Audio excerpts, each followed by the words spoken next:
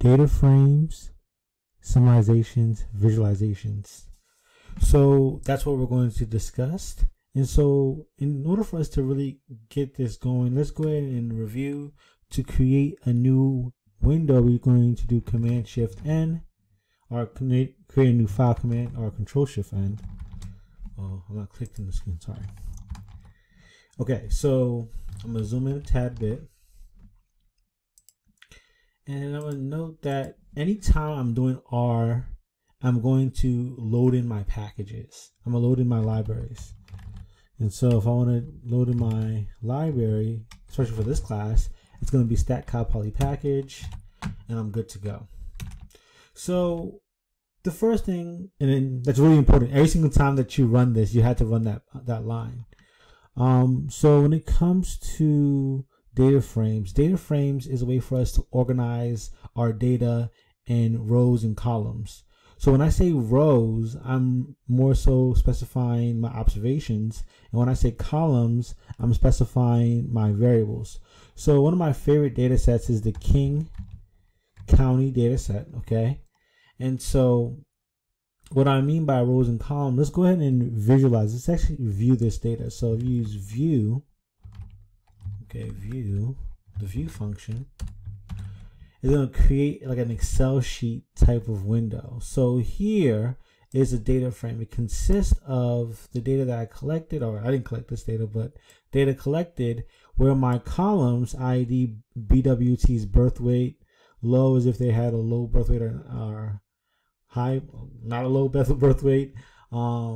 First step is if they're in the program or not, a first step program, and so on and so forth. Those are my variables across here. And then my rows are my observations. So this King County data set, let me give you some background information. This is about pregnant women in King County, Washington during the late 1980s. And it records the race of the mother, the age of the mother, and things of that matter to see if these variables have an impact on the baby's birth weight. Okay, so this is one of the ways for us to visualize this data, or at least view this data, the data frame. And so the reason why this is nice to do is sometimes for you to like see any abnormalities and things that may deviate from what you expect. Another thing that you can do is press string, str, not string, which is really structure, King County. And when you do this within your console, you start to see the type of variables that are in your data frame. Okay. What's nice here is that some of these classifications kind of give you a hint on what kind of variable that you're dealing with. This is ID. Really, ID is neither quantitative or categorical. One can argue that it's a categorical variable, but that's really not the point here. But if you look at BWT, birth weight, that's going to be integer. That's quantitative variable. You're measuring weight. Low, first tape, gender, they all say factors. Another way of factors in R, that's just a categorical variable. And since they have two levels, they're categorical binary. Race is categorical as specified before. It's categorical just regular because it's not two levels. Age is going to be quantitative. Parities, if they have a child, how many children they have had in the past. Smokers has two levels, categorical binary, and so on. So you all get the gist from there. So one of the things that we can then do is to summarize our data. Okay, let's summarize our data. So if I wanted to summarize our data, there's this function called summarize two quant variables. Okay, and as you can see, this little thing pops up here. And what this gives you is a hint on what's important to run this function. So here, df is going to be equal to the actual data frame, King County data, comma. It says I'm going to then input an x variable. We're going to talk about explanatory variables and response variables this week. And so my x variable is always going to be my explanatory variable in this situation. So my x variable here, let's say I want to see if let's see, what does the example say? Gender. If gender has an impact on gain weight. So gain weight. Okay, that's good. And then last but not least, I need to just say pair is equal to false. Okay, so then when I do that, when I run that, okay, I get a summarization. I get my sample size for both groups. That's my n.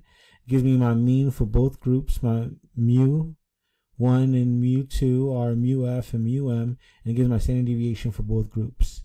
That's great and fantastic. Okay, so what I can also do is scroll down a little bit and see, create a box plot for this data. So again, I'm using box plot. This is my data frame, King County data. My X variable is gender. My Y variable is gain weight. The name of my title, I can name it whatever I want to. Remember, I got to classify it based on the true variable names.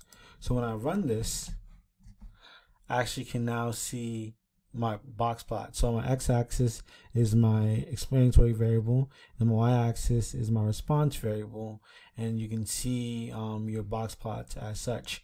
Look at this outlier. This is strange. So it's someone gaining 150 pounds. I mean, that is possible, but that should cause you to think about the data a little bit more, which is nice. So yeah, I mean, this is how you would analyze or visualize two independent sample means. So when it comes to paired data, it kind of works very similarly in terms of functionality, but we're going to visualize it differently in this class, and we're actually going to summarize it in a very similar fashion, but utilize the function a little differently. So summarizing it, we use, let's say that we're looking at GPA data. Okay, so if I were to do str of GPA data, okay, let me make this bigger so you can see. Okay, this is telling me that I'm looking at 120 observations, GPA. So each person's being measured twice in the spring quarter as well as the winter quarter. Okay, and so in this situation, what you would then do to summarize it is just run this, and here you're given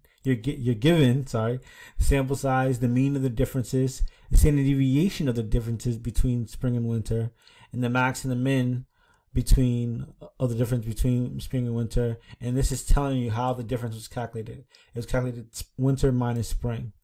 Okay, and so that's nice to see. And then in terms of visualizing the differences, since it's just one sample, and when it comes to paired data, let's go ahead and just use a histogram. Okay, and you can change the color and so forth. You can see where I put my explanatory variable and my response variable, and this is the mean. Oh, this is the distribution of the differences. You have some outliers here. You have some outliers here. At least one outlier, a couple outliers here, and this is the general distribution shape. Okay, so that's how you run the functions within R to actually visualize two independent sample means as well as paired data when it comes to the data frame, summarizations, and visualizations.